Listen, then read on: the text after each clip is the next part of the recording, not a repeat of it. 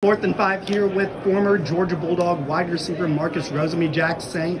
You were in Athens for some of the best times to be a Georgia Bulldog football player. Could you just describe what it was like being there during such a successful run for the football program? It was a great time. Honestly, the experience was close to none. It was something I wasn't even expecting to go to a national championship or anything like that.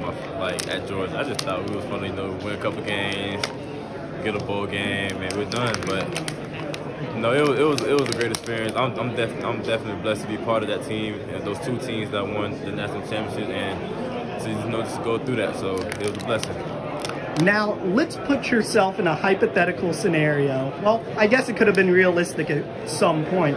Let's say you're sitting in a room with the top wide receiver high school prospects in the country, and they want to know why Georgia. Why Georgia? I chose Georgia because I trusted Coach Smart. I trusted what he was saying to me, and I trusted his plan, and I trusted the whole coaching staff, and it felt like home. That's the answer.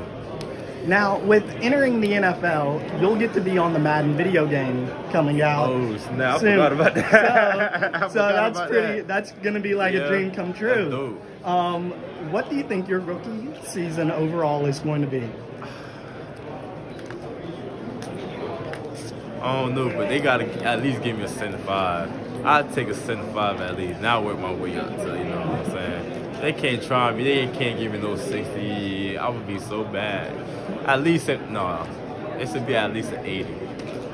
Yeah, 75 too low. I need at least an 80, yeah. And last question. I got two younger cousins, Carter and Brooks. Yeah.